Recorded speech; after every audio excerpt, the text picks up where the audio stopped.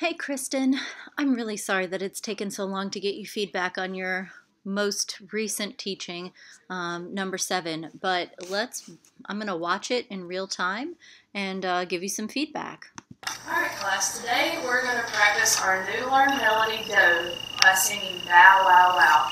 And what I want you to do is in the second Bow Wow Wow, I want you to replace the second wow with Do. So let's sing it together. You know, the only thing that might help this is maybe Bow, to have the words. Who's right now? Little Tommy Tucker's dog. Bow Wow Do. Great job. I think it would just help to have that on the board. What is your favorite farm animal? I loved this. This was so great. Tell me what their favorite farm animal is? Dr. Soja. Sheep. Sheep. So Dr. Soja likes sheep. I really like that you do this because it gets the students to buy in. Like elephants. Is that a farm animal? Maybe in Africa the elephant is a farm animal. I don't know. American elephant. Josh, You took mine. you like cows too? I like Okay. So we have cows twice. Billy? Does dogs count? You can count dogs. They're on farms. Okay. Chickens. Chickens? Jessica, chickens are also my favorite farm animals. Yeah, this totally works with this class. With a real class full of, 25 kids, you take 3 or 4 or something, and then, if other kids like those, hopefully you cover a lot of the bases, and, Our basic farm animals on the board. So the reason why I asked is because our next song is about a farmer. Alright, I'm going to sing The Farmer in the Dale, and what I want you to do is pay close attention to the words in the at the end. Yeah, I think all you really needed to do with this that might have helped is to just put the words on the board so that they could sort of have a visual reference of what they were listening for. You know what I mean? If we had to compare, I think that would work really well. What word does in the sound similar to in the song Bow Wow Wow? Do we think in the sounds like this the is where the visual bow? thing would really help because they can look at both of them, hear them, okay. and then Do we compare think them to one in the another. sounds like the second So wow? I think that would be good. I just hadn't Do we thought of think it. Sometimes in the it's like sounds when like you actually the do first it, wow? I'm like, oh, okay, this looks great in the lesson plan, and then after you teach it, I'm like, oh, this would really help. But So I don't raise your always hand think if of you it think the it first sounds time like that I bow. look. And then again, this Raise is your where the hand if visual you think bits it would sounds help. like the second wow.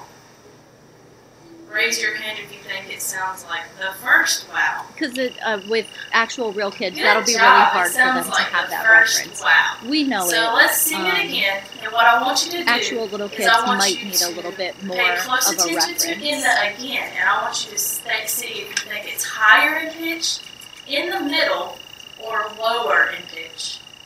All right. The farmer in the dale, the farmer in the dale. Hi-ho, the dairy-o, the farmer in the dale. Okay, so if I write and compare it to the words farmer and dale, if I write farmer and dale on the board, do we think in the, put one finger up if you think in the is higher This was really than good. farmer. I liked this. There again, it has the visual component of it that some kids might need. I like that. In the middle of farmer in the dale. Put 2 fingers up. Okay? And if you think it is lower than dale, put 3 fingers up. You said 2 and 3. So which one? You think it's 2?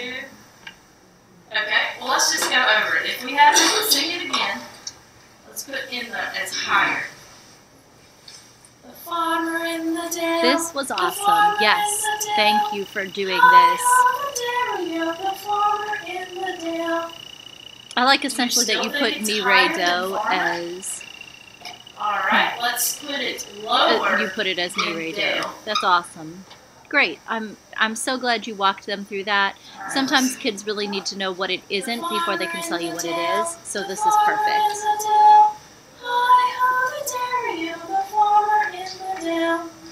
As always, your vocal modeling is really great.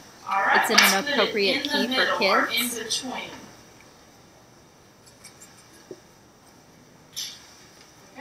The farmer in the dale, the farmer in the dale.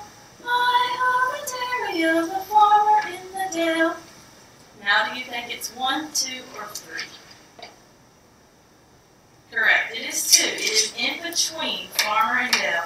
So now we know that it's in between or in the middle. What I want you to do is we're going to sing it together, and I want you to replace the words in the with mid-mid. I like that you did that to replace it with mid-mid. Another thing that's really good about this is that if kids don't know the farmer in the dell, which, as you know, what's happening lately is that there are fewer and fewer kids who know these songs. What's kind of great is that they've had a lot of practice. They've heard it a lot.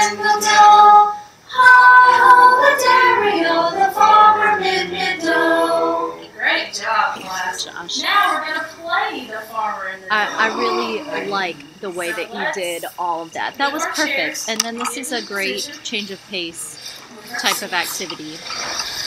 But the thing that's wonderful is that the kids have had a lot of opportunities to listen to you sing The Farmer in the Dell, to listen to it, to maybe start singing along with you. So I think that they would really know the song by that time. Or at least be able to sing it to some kind of degree. What is hanging off of? Oh, it's my scarf tag. Sorry.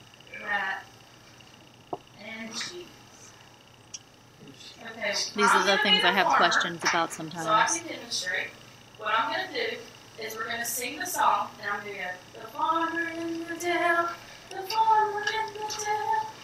I have a dairy, the farmer in the dell. The farmer takes a wife. I'm going to grab Jessica. The farmer takes a wife. I have a dairy, the farmer takes a wife.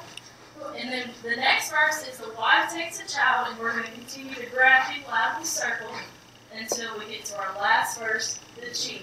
And what the cheese is going to do is they're going to move into the middle, and we're going to go around, we're going to circle around the cheese, and they're going to, the cheese stands alone, the cheese stands alone. Austin. Josh has decided that his cups, it's just not going to make it through the hostility of the farmer in the dell. So you explained the game very well. I think kids, young kids, would understand it very well, so that's great. The farmer takes a wife, the farmer takes a wife. I hold a dairy, oh, the farmer takes a wife. The wife takes a child, the wife takes a child.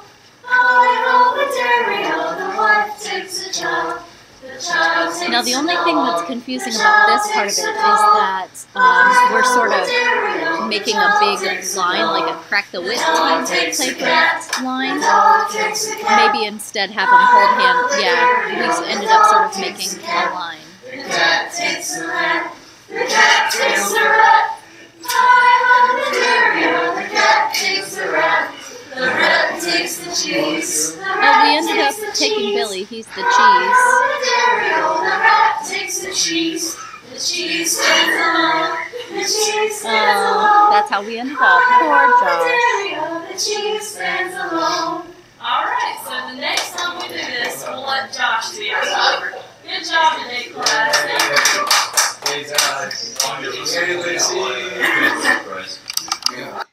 All right, so all in all, it worked out perfect. I think it's a great lesson. I need to turn off autoplay. I think it's a great lesson. There were a couple ways in which I think it could have maybe been enhanced just with adding some visual things for your kids to be able to understand. Now, I think these are, it was either kindergarten or, what was it? Might have been second grade. It was second grade. So you could put up a lot of the words and readability would have not been affected too much by it. They should know all of those words. And so I think it could have been enhanced in that way. But otherwise, the sequencing of the lesson makes a ton of sense. You chose things that went well together, so, a job well done. Executed very well also.